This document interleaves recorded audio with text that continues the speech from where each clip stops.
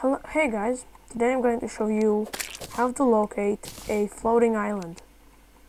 First, you gotta get a water bolt or gather some meteor ore to make some meteor bullets because they reflect.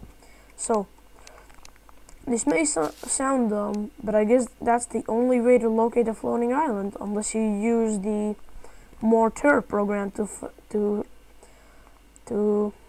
look at your map. So you just run around like an idiot, of course.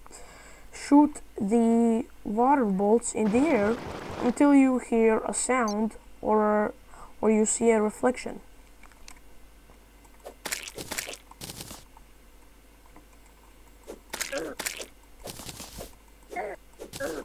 See? Now that's a floating island.